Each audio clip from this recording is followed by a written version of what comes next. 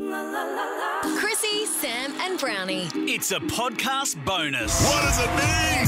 End of the week, look back, what it was, what it is, what we did, what we didn't. End of the week of getting out of bed with your alarm ringing at your head instead of getting ready for the weekend. Let's go through the week. Little bit of Brownie, little bit of Chrissy. Somewhere in between there's hang that's all free. Cheap time celebrate. It's Friday. We put our hands up to the start of the weekend with the cheat sheet of the week. Yes, it is that time of week where my family finally switch over from Ross and Russell and listen to 5 minutes of their own son on a segment they tell everyone that this is all I do, comparative to working a full working week. And doing a lot more than this segment. Am I bitter about it? Maybe a little bit. Monday, Max Gorn was on the show and there was a lot of background bird noise. Sounded like he was in a park, but still a great chat. Just wanted to give a little insight into this band. You know that after the Collingwood-Carlton game where I was a bit flat? See what I mean about the bird noise? Sorry. Oh, keep going. Yeah. No, I received a text message from Max saying, "How are you, mate? Just checking in, seeing if you're okay." Oh, that's nice. And then a dick pic. So it was on. We talked off air if this text was fair game. The dick pic wasn't.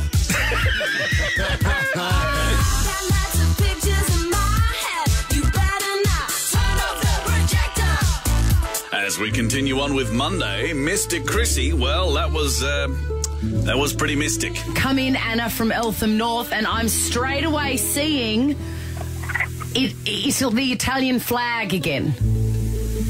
No, I'm not Italian. Interesting. But is Italian your favourite food? No, not really. Never been to La Porchetta? I have. There we go. There you go. There it is. See, I'm helping you.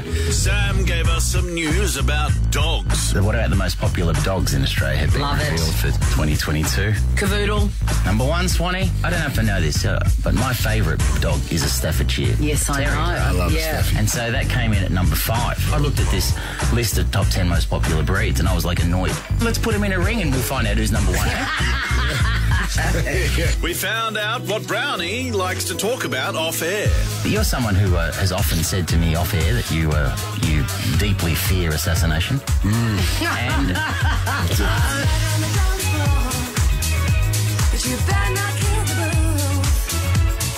Hey, it's murder on the dance floor. So this show obviously has quite a bit of preparation behind the scenes, and we got a little insight to it on Tuesday. Just quickly behind the scenes, I'm going to lift the curtain before this talk break. Pang leant over Dino's desk and said, "You don't have John Williamson's True Blue, do you?" Dino replied with, "We're not a radio station, we don't."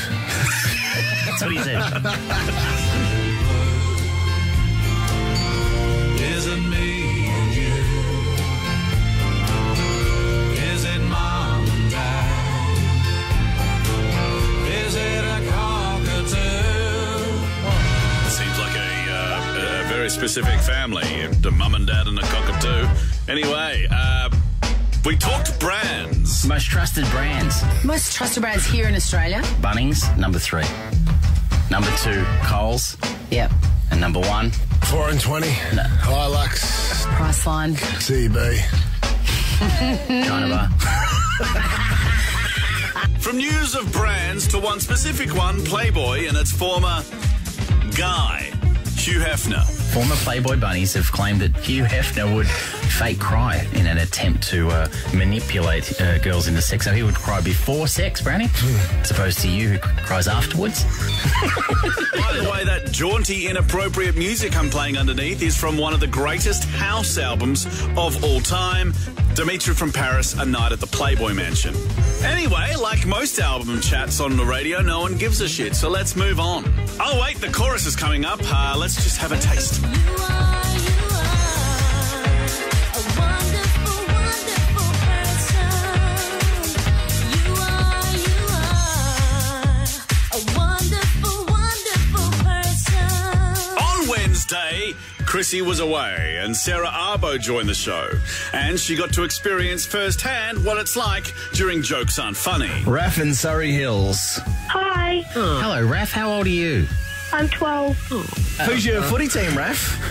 Carlton. Were you a bit upset when Collingwood beat us and we didn't make the finals? Yeah. Yeah, well, toughen up, mate. All right? That's what life's about. Just one long disappointment and then you die. Oh, my God. Let's keep it short. Sarah Arbo was asked a question from Sam. Yeah, what's the most frivolous story you've had to cover in your... Because, you know, you didn't start at 60 Minutes. No. You went up through the ranks. No. Actually, this is a true story. When I started at Channel 10 in Adelaide, I did a story that went to air on the 5 o'clock news about ducks stuck in a drain. Yes. Like, literally, that was a story. Whoa. How'd you feel then? I mean, it's kind of hard not to get caught up in it, right? They're pretty cute, those little ducklings. Well, in pancakes, they're unbelievable. Dave O'Neill was on the show yesterday, and prior to him coming on the show, we had a chat about Dave O'Neill. The thing about O'Neill, I don't mind saying out loud. Yeah. There's an inequality in the relationship. I love him way more than he likes me. Oh, I'm all right with it. I'm just saying. Do you know what? I think I feel the same way. That He's would got be not that- uncommon for you, though, do you? I'm talking about him. Won't you hurry? Come on, boy, see about me. See about you, baby. Yesterday, Dave O'Neill stated the obvious. There's been rumours, though, that we never see you and Sam in the same room. So True. potentially you are the same person, but... We're not. Well, Different race. Different culture. Oh, my God. Thank you so much for pointing that out. I didn't notice.